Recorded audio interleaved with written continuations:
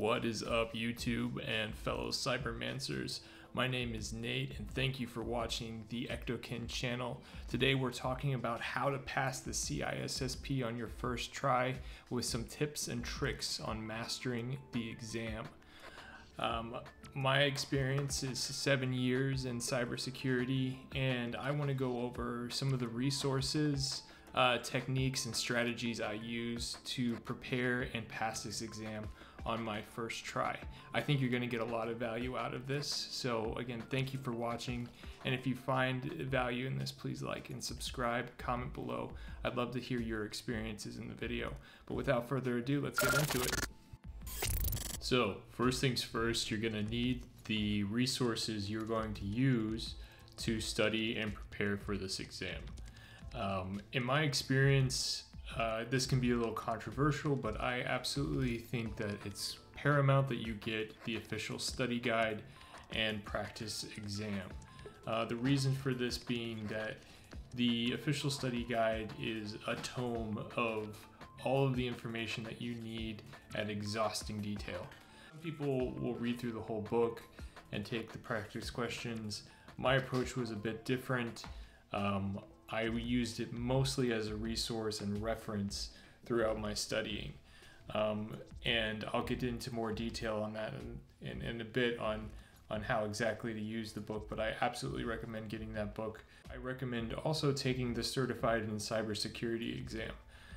This is a free exam. It also comes with a free course offered through CISSP, and this gives a great opportunity for you to get familiar with how CISSP approaches exams, what you'll need during the test taking day, and also how the material is organized, and some cool things about their membership processes that you'll have to go through when you take this exam. So I definitely recommend taking that exam as well. I have a video on my channel if you'd like to get some more information on how to take and prepare for that exam in a short amount of time. Shout out to YouTuber Justin Sung. Has some great resources on study strategies and how to prepare for exams of this caliber.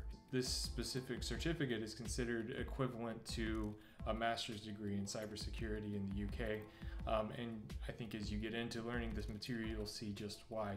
There is a lot of information. And so finding resources like Justin, where he can,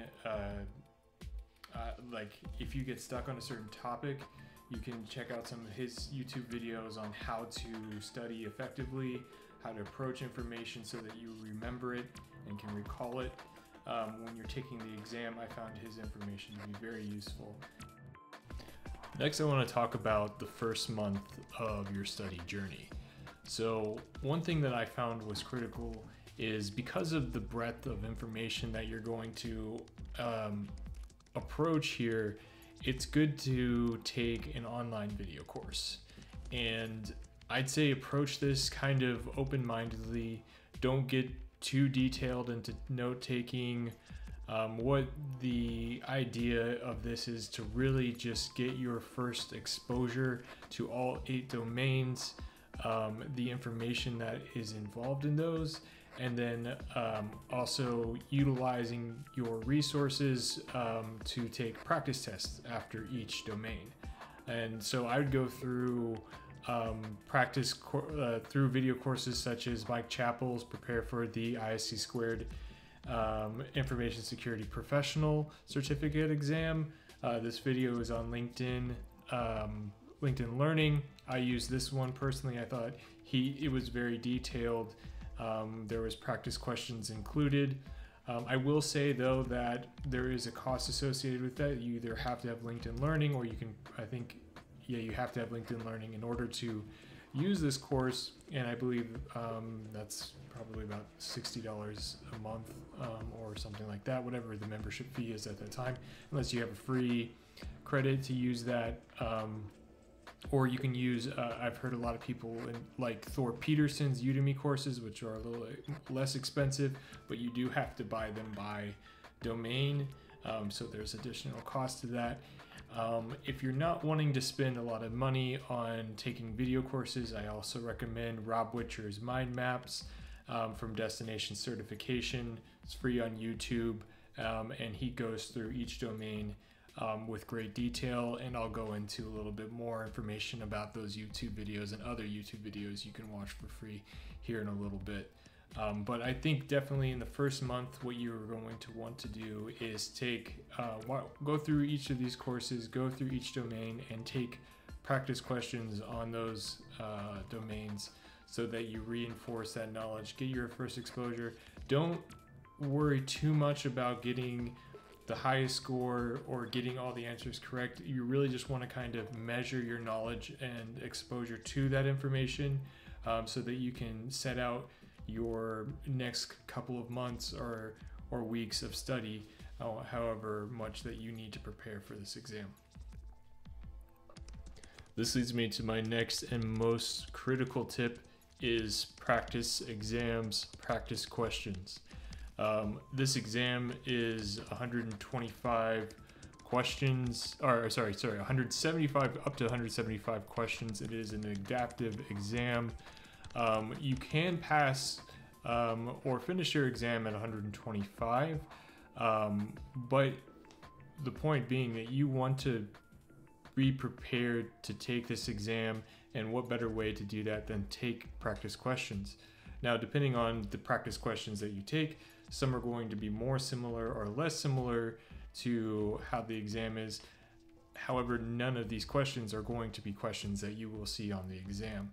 The key point of this is to really test your knowledge and test your understanding of the material covered in each domain.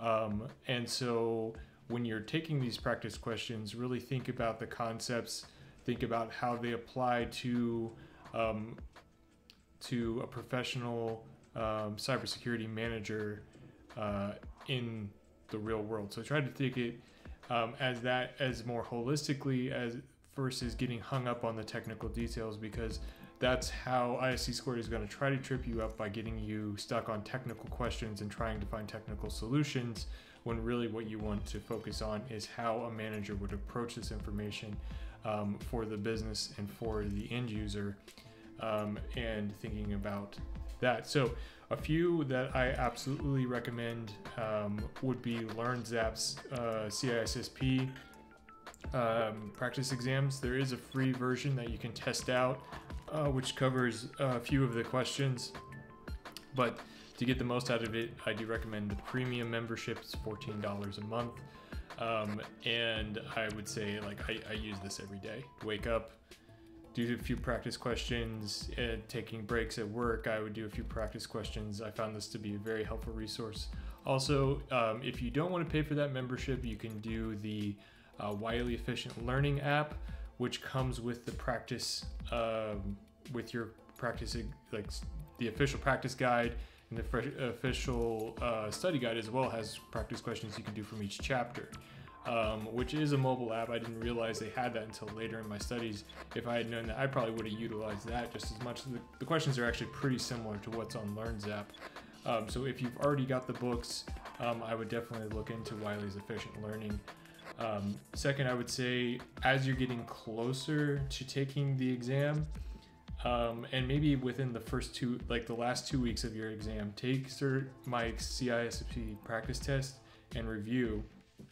This exam is a pretty true to experience simulation. So you're going to have the same amount of time that you would have on the exam, the same number of questions, and the questions are, I'd say, pretty similar to what you would see on the exam. Again, not the same, but similar. Mike Chappell, who wrote this exam, is the author of the official study guide. Once you finish your test, it's going to give you a overview of your performance in each domain, and then there's an option to also join a live session with Mike and discuss with other students where your gaps in learning are and how to be more effectively prepared for the test. It is a one-time exam, so you can only take it once. Otherwise, you will have to pay the $24.99 to take it again. Also worth noting, Luke Ahmed's study notes and theories. This, I would say, towards the end, it's $44.99 a month, so it is kind of pricey, but you get a lot of material with that.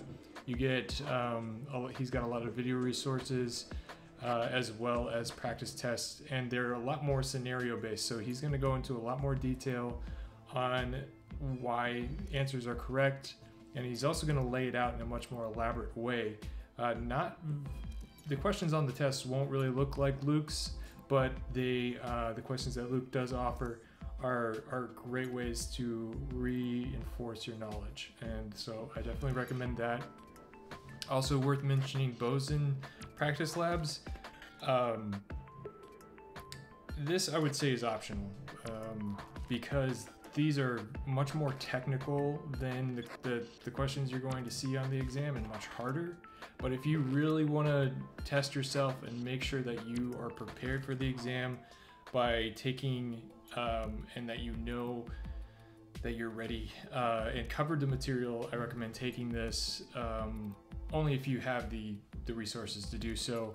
It is $99 for the year, and so I would say if it's something that you just want to make sure that, like, maybe you're getting 75 to 80% on your other practice tests, and you want to really just have that reinforcement that you have the knowledge, I would say then go ahead and take the practice test with Boson. Otherwise, I think you can get a lot of value out of just using the other resources I've listed here. Another approach and technique that I found to be really helpful in preparing for the CISSP exam was mind maps and creating my own diagrams.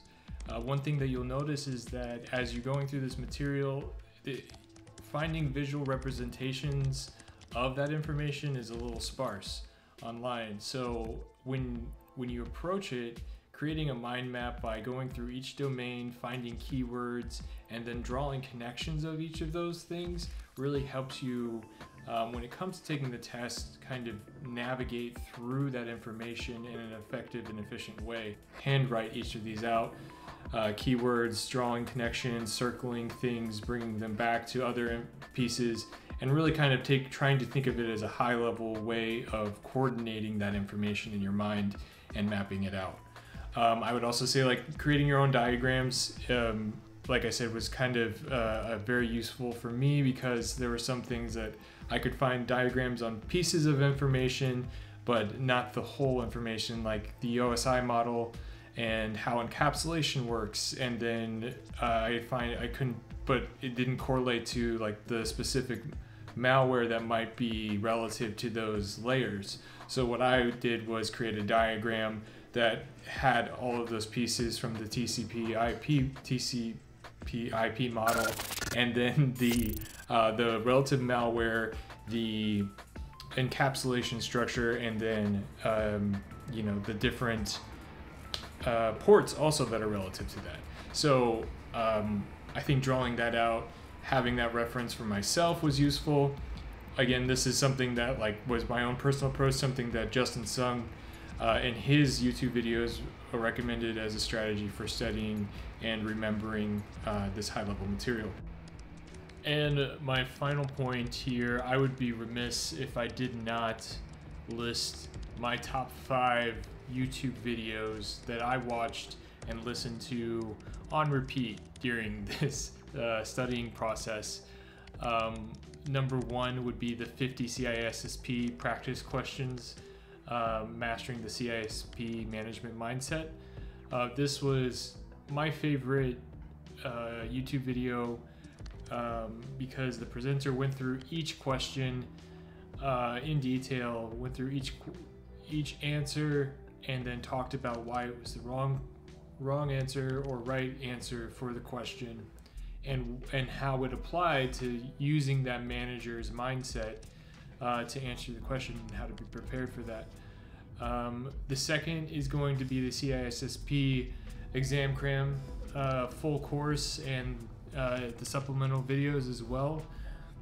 I think I listened to that like maybe 6 or 7 times. I like to go out on runs and ride my bike, and I would always listen to that while I was out doing my exercise for the day.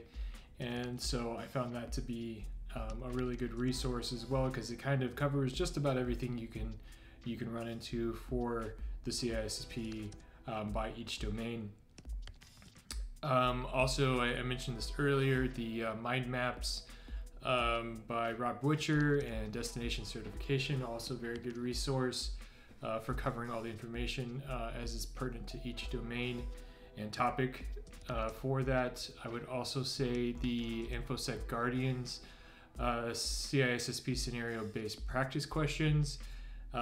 This one was good for going through the practice questions. It's just like another resource for reviewing practice questions. It is AI generated from what it seems like, so if you don't like listening to a AI generated voice thing, then that's probably not the one for you. But I didn't mind it so much because I felt that the structure of the questions was really good, the review. And I think one point that it really drills into is like, read the full questions, read each answer, and then read the question again, and then isolate the questions that you think would be most likely incorrect, and then choose between the two highest probable answers. And that was a good strategy that I found to be useful when approaching the test. Now, when it comes to taking the test and understanding what the behavior of a test like this, where it's not just a single list of possible questions, it's a test that is adaptive and it learns and gets harder depending on how you answer a question and how many answers you get correct. I have to say CISSP test taking tactics, successfully navigating the adaptive exam from the SANS Institute and Seth Meisner, or Meisenar, I'm probably saying that wrong, but I thought that was a really good video. If you really just want to understand what the test is going to feel like and how those tests works and some of the engineering behind that, just really interesting anyways, to kind of understand what all goes into those types of tests and creating questions and responses based off of weighted metrics. So those are kind of my key recommendations and tips for mastering the CISSP exam. One thing I do want to know too, as you get closer to the exam, make sure to take breaks. Don't burn yourself out to where you start second guessing your approach and your knowledge. Let yourself take time to rest and trust that you have learned the material and that you're familiar with it and you're going to be successful. And don't let the doubts get to you during the test day. I know that was one thing I struggled when I hit the 125 questions and then went to 126, and I was like, oh shit, I may have failed this test. And then I wouldn't let myself believe that, and I kept going through the questions, and I finally passed it at 175. But just because you get to 125 doesn't mean that you're doing poorly. It just means that the exam wants to test you further on the knowledge that you've demonstrated.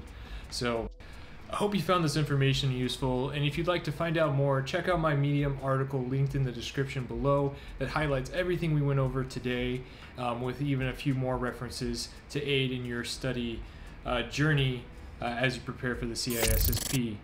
Make sure to like, subscribe, and comment. Join the Cyber Mancer community.